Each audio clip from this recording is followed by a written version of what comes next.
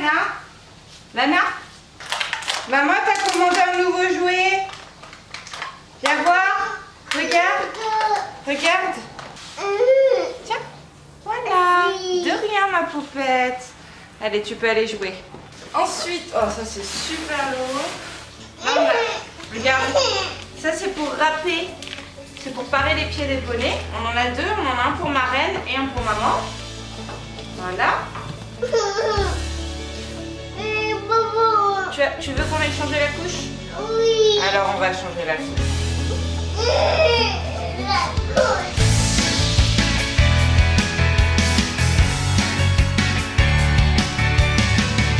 Salut à tous et bienvenue dans cette nouvelle vidéo. Lana est partie chez la nounou. Aujourd'hui je vous reprends, nous sommes lundi et je vais pas trop traîner. Là j'ai fait très vite un petit unboxing que je vous ai pas forcément ouvert en vidéo, mais je vais vous montrer quand même très brièvement ce qu'il y a dedans parce que j'avais pas envie en fait de faire la vidéo uniquement dédiée sur cet unboxing là. Mais il faut que je me dépêche parce que j'ai ma meilleure amie qui m'attend. En fait je lui fais un transport pour Santimo. Elle part quelques jours là où elle a acheté Santimo faire un stage de perfectionnement et puis faire le point en fait depuis qu'elle a son cheval. Ça fait plusieurs mois qu'elle le travaille, donc refaire le point avec ses anciens propriétaires. Ils lui ont proposé, je trouve ça super cool, surtout qu'ils connaissent bien le cheval, c'est des cavaliers qui ont un bon niveau en dressage, donc ça ne leur fera que le plus grand bien à tous les deux. Mais comme Anne-Christine n'a pas de transport, et bien je lui ai proposé de lui faire tout simplement, ou plutôt elle m'a demandé de lui faire, mais bon j'ai accepté. Bref, ce qui se trouve derrière moi, du coup je vais aller le déposer au cheval. Alors ce grand truc là, et ben c'est tout simplement la déception de ce colis. Comme vous pouvez le voir, voilà j'en ai 4. Donc c'est des cubes que vous pouvez utiliser en sous-bassement, en chandelier ou pour moi je les ai achetés pour faire du travail à la longe étant donné que voilà j'aurais juste à mettre des petits cavaletti. Ça ne gênera pas ma longe étant donné qu'il n'y a pas un énorme chandelier qui m'obligera à soulever etc. Ou il y en a qui existent en arc de cercle, bref. Mais la petite déception en fait c'est que je m'attendais absolument pas à ce qu'il soit en polystyrène. Voilà, moi je pensais que c'était des cubes en plastique. Alors entre nous c'est vrai, j'ai pas regardé la description avant de les commander, mais j'espère que ça résistera aux petites intempéries quand même. C'est pareil, c'est super léger du coup quoi, donc bon on verra bien. Ensuite je me suis pris ce jeu de bande de polo là, je sais pas si vous allez bien voir, je suis désolée la luminosité c'est pas terrible. Attendez je vais me mettre comme ça. Ouais voilà, ça sera peut-être mieux. J'ai pris cette paire de... ce jeu de 4 bandes de polo en bleu, bleu roi, parce que je n'en avais pas pour aller avec le tapis rêve compulsif que j'ai eu chez ma Poney Box. Ensuite j'ai également pris 2 filets à foin. Je vais en mettre un pour Santimo aujourd'hui. Et vous savez ils sont énormes et c'est des toutes petites mailles comme ça, les chevaux se jettent pas trop sur le foin. Ensuite j'ai également, alors ça c'était pas prévu mais c'est pas plus mal parce que Anne-Christelle, donc ma meilleure amie encore une fois, va faire un petit stage de parage. Et en fait moi je m'étais pris une grosse râpe pour pouvoir parer les pieds de mes chevaux parce que mon maréchal m'a montré comment faire et elle va apprendre aussi pour les siens. Et en fait j'en ai commandé 2, alors j'en voulais qu'une. Mais bah, c'est pas grave, je vais lui en offrir une, comme ça elle aura la sienne. Oh là là, elle en a de la chance de m'avoir quand même mis. Hein. Ensuite ici, alors je vais pas le déballer tout comme celui-là. C'est super lourd, ça en fait c'est 12 fiches de carrière, vous savez les lettres A, B, E, etc. Ça en fait c'est tout simplement un portant de couverture. Je vous mets une petite image juste ici. Je ne sais pas encore si je l'installe chez moi parce qu'à la base je l'ai pris pour l'installer dans ma future nouvelle sellerie, ou si on attend les travaux au niveau des prés des chevaux et je le donne dans ces cas-là au propriétaire des lieux pour qu'il puisse l'installer. Voilà, bon et bien sur ce on file retrouver les chevaux. Je vais nourrir Nomade et Haribo, faire un petit bisou à Haribo également et ensuite on embarque Santimo. C'est parti. Coucou. Ouais, allez dépêche-toi. Ça va mon bonbon.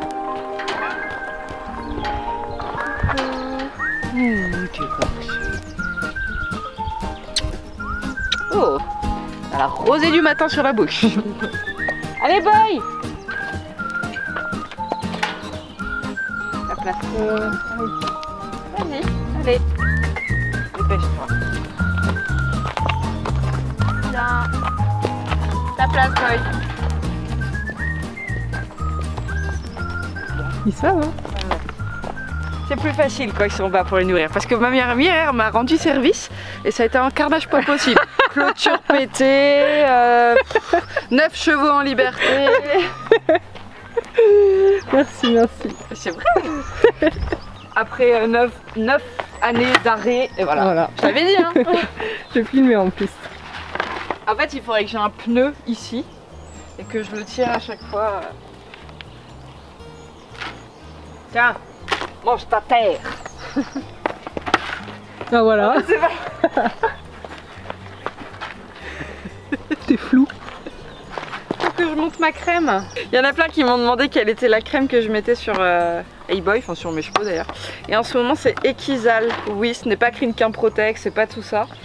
En fait c'est une crème qui a plusieurs fonctions. Elle est antiseptique donc on peut la mettre sur une plaie ouverte. J'ai une question. Ouais. Quand tu dis une plaie ouverte, est-ce que ça peut être une plaie ou rose? Ou bleue. Ah d'accord. Pas rose mais ouverte ou bleue ça passe. J'avais une question. Voilà, c'est bien. Tu la joues à l'agent là. Et ouais, donc il y a de l'anoline, donc ça peut être aussi efficace pour tout ce qui est gale de boue, tout ça. Et en même temps, bah, ça active la pousse du poil et la cicatrisation. Voilà, il a tout résumé. Il vient de me péter dessus. Alors c'est pas efficace anti-odeur par contre, hein, ça, plein pif. Bye bye.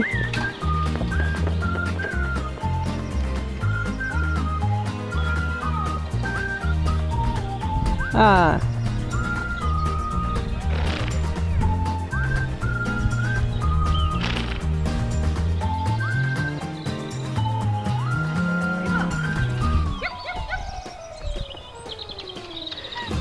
En fait, c'est Cassandre qui joue. Je surveille que le boy ne s'installe pas dans le coffre de ma voiture. Ouais, j'ai vu que tu avais laissé le coffre ouvert. Il en a perdu déjà pas mal lui tout seul. Ah mon chat. C'est pas un chat, c'est un poney. Pour sa 7e journée de repos consécutive, il est pas malheureux hein, quand même.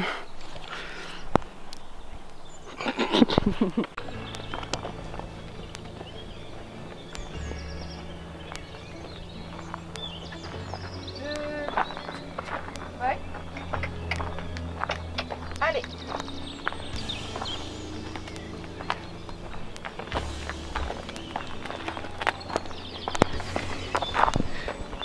Je m'appelle Boy, je suis pas pressée. C'est beau mon chat. Ah, la touffe de crin qu'il a lui. Bah pourtant tu te rappelles, il n'en avait pas. Ouais, c'est vrai. Il n'en avait pas du tout quand il arrivait de souper là.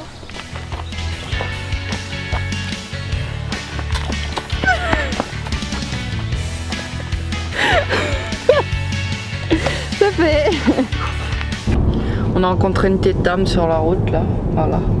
Du coup bah c'est cool, on va aller nourrir nos papis en même temps, enfin nos papis. Dit-elle alors qu'elle a 2 chevaux de 4 ans.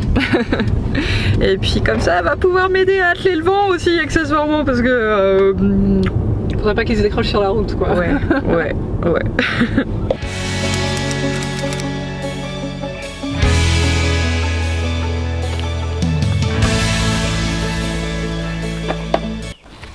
Ce papy a 30 ans. Il a une morphologie, les gars, il se porte bien. Il est énorme. Bien joli. Et Orbite, il a quel âge? 27. 27 ans. Et une crinière coupée au ciseau avec des démarcations.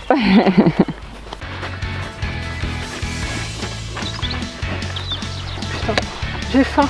Ouais, moi aussi j'ai faim là. Petit McDo là. Ouais.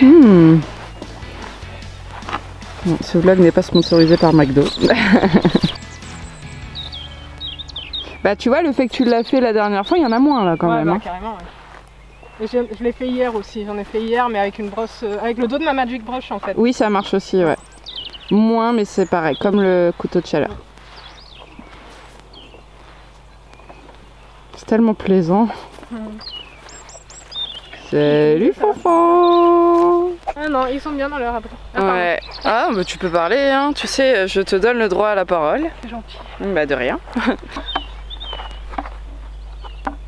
Ils sont partis se mettre à l'abri parce qu'il y a plein de mouches et comme ça au moins ils sont bien. Bon allez c'est parti, maintenant on va aller atteler, chercher Momo et c'est parti direction Navaille épilation. Non, Navaille équitation pardon.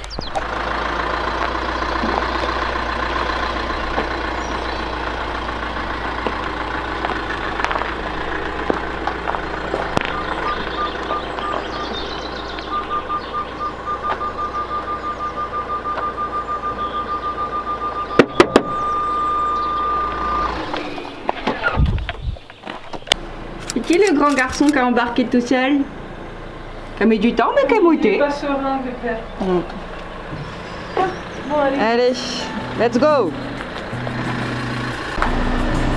Vous mangez.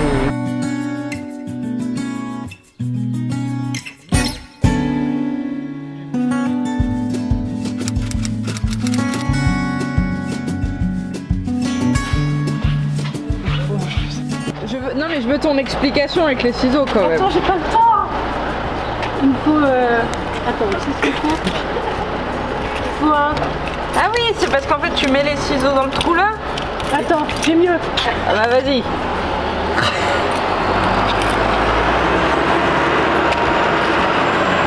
Tada.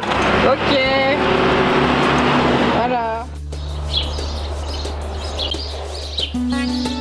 Elle est sale, je me demande pourquoi.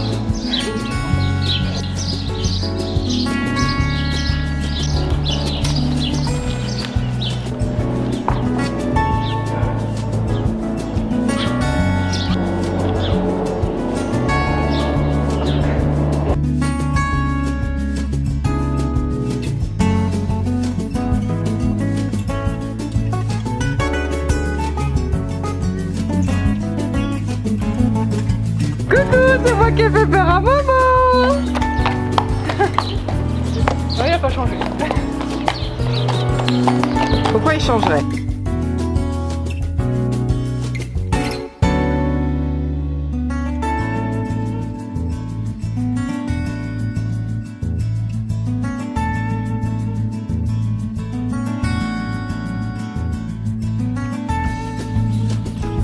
Ok, reporte-toi un peu plus derrière quand tu veux allonger. Ok, fais céder à gauche un petit peu, voilà. Dès que le contact est durci, hop, on s'occupe de la bouche. Pas trop de pli à droite, là. Voilà. C'est que tu le faire. Commence tes sessions depuis quand?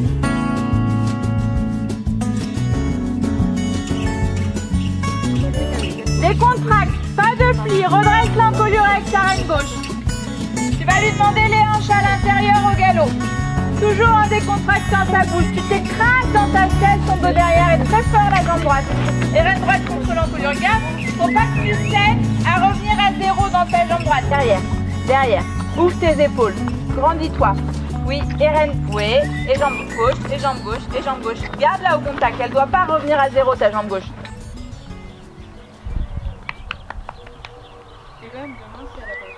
Ah beau McDo. En fait, Mais je l'ai eu hier quand j'étais. et là,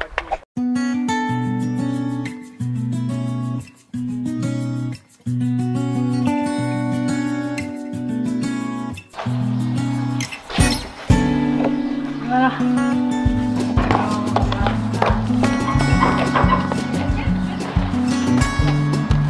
C'est trop pris pour faire l'ennui. Je pense qu'il va se rouler aussi. Ma hantise.